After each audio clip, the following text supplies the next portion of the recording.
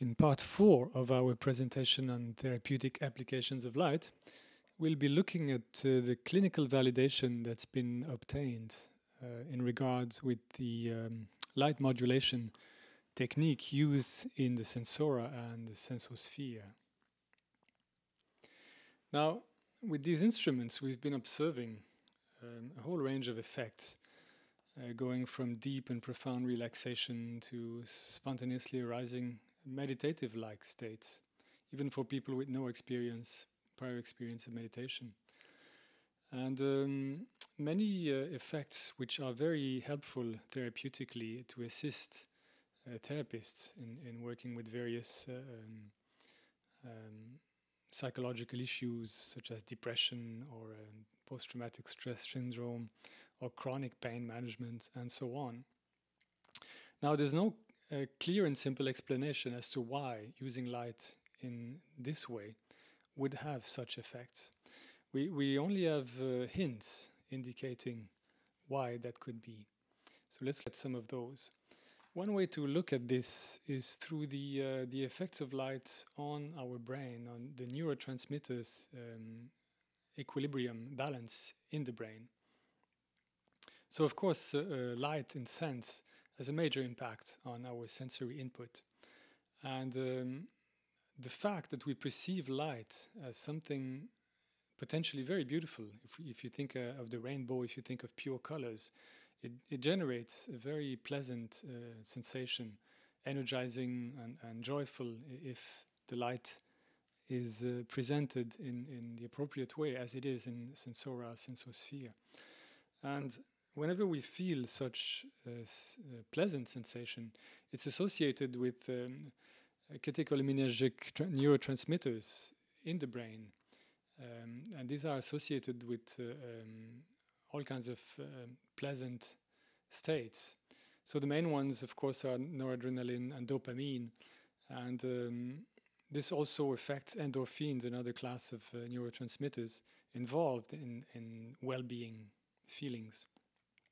So whenever you can create a sensory stimulus that generates, restores that kind of neurotransmitter flow, you will contribute to a restoration of the homeostasis in the body, the feeling of well-being and balance that's essential for mental health. More fundamentally, in relation with the effects of pure colors on the brain, I was struck early on by an extremely interesting experience that took place in '89. It was one of the first experiences using scanners. And it was using a PET scan to try to identify which centers in the brain are responsible for processing color vision. And what they did is expose people to patterns of light. Some patterns were chromatic with blotches of pure colors, and some patterns were similar but without the colors, black and white, achromatic patterns. What they observed is that, of course, the colorful patterns would excite the color processing areas in the brain, which they were able to identify through this process. And this is in the occipital region in the brain, in the back of the brain. And you can see here the black lines correspond to the chromatic, the colorful pattern. And this is the color area of the brain, of course, stimulated by these colorful patterns. But now if you look at the frontal cortex, which is really more connected to our mind, mental activity, and mental processing, you can see that the colorful pattern has actually suppressed frontal cortex activity. So what you have here is a situation where you have certainly lots of energy flowing in the brain, highly stimulated cortical regions there, but at the same time you have relaxed and suppressed thought and mental activity. And in other words, it's very similar to what how you would define meditation, because it's a state of attention. So you're being kept awake by this energizing process, but at the same time the mind is at rest. So we can see how pure colors contribute to that inner state, that beneficial inner state. a good question that we asked early on was whether the effects we were observing were mediated primarily through the visual optic pathway or the non-visual optic pathway. As you may remember, in our first parts of this presentation, we saw how the non-visual optic pathway connects vision with the hypothalamus and acts on our hormonal balance, our inner balance.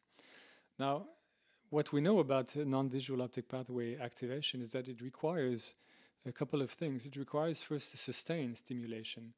The melanopsin response, the sensors in the eye, which are in that connected to that non-visual optic pathway, respond very slowly. You need a stimulus for over 1 minute. And you also need relatively high intensities to trigger that system, because of course it has to be triggered by daylight. That's how it's evolved over billions of years.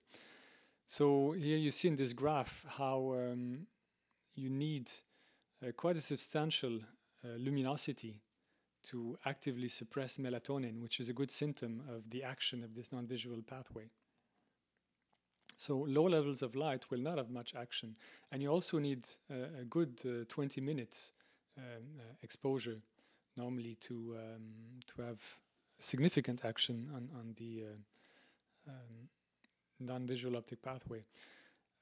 And this is actually quite different from what we're doing with the Sensora or the Sensosphere, because we work with very low light levels, typically between 20 and 60 lux, so pretty much below the threshold observed in those non-visual optic pathway, which leads me to conclude that they're more likely mediated through the visual optic pathway. So they're really related more to the visual system. And in a way, it means that a lot of the research currently ongoing, which focuses on the non-visual optic pathway and the effect on hormonal balance, doesn't have that much to tell us about what we are working with here. And much more research is needed to understand better how these pure colors affect our mind and our inner state. An interesting development regarding this question is that, in fact, there is constant interaction between the visual and non-visual optic pathway. There's an interesting experiment that was performed fairly recently that shows how after about 20 minutes you can visualize that non-visual optic pathway stimulation will gradually spread throughout the brain from the hypothalamus out to the outer regions of the cortex. So in fact, as we could guess, these are global phenomena that propagate through the whole brain. So there is no simple and obvious way to explain this kind of perceptual phenomena that we are dealing with. Said, it's of course essential to keep on performing research in the field, and we were fortunate enough to have fairly recently in 2013 a clinical study made on the light modulation technique as used in the Sensora and Sensosphere. This was done in the Advances in Mind-Body Medicine journal, and it was done by Mary Ross, a doctor in the US. And it was done 117 subjects in 2 locations, one in Texas and one in Quebec here in Canada. And it was testing 3 light programs with the main mood light themes that we are working with, the relaxing, energizing, and balancing mood light themes. And in addition, a 4th program, which was taken as a placebo, and which was simply white light with equivalent luminosity as the colored programs. And the study used a variety of measurement techniques, both physiological and psychological, to try to evaluate the impact of this light on the autonomous nervous system. The results showed a number of interesting things. You can see here on these graphs, the black line correspond to the placebo, whereas the colored line correspond to our 3 colored light programs. And you can see in measures such as skin conductance or mean heart rate that the colored program reduced heart rate more than the placebo did. So while they all contributed to relaxation, the colored program worked in a deeper way. You could also see that here the energizing program, the red line, while contributing to relaxation as all the other light programs did so to a lesser extent. So this is consistent with a higher energy in the experience. Some other physiological measurement results here based on heart rate variability showed that, again, clear differentiation between the white light and the colored patterns. And in general, they indicated a higher level of well-being and coherence obtained from the colored light patterns. The component, the very low frequency VLF component of heart rate variability is used to indicate, it's considered to be linked to an arousal of the sympathetic autonomic nervous system, which corresponds to higher wakefulness and alertness. And so we can see here that the colored light programs were linked to increased alertness and wakefulness compared to the placebo. The psychological tests again showed clear differentiation between the placebo and our colored light test. We have here a test showing what's called mood disturbance, anger, depression, fatigue, all these effects. And the index is much more reduced, significantly reduced with the light modulation programs, whereas there is no significant effect with the placebo program.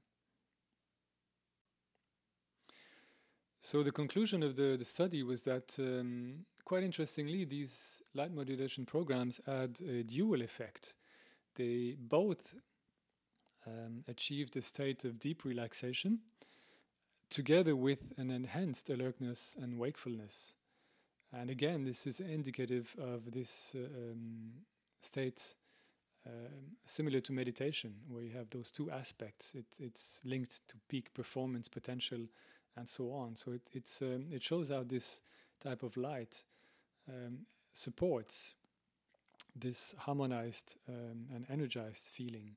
And that in itself can certainly indicate how that would be helpful therapeutically.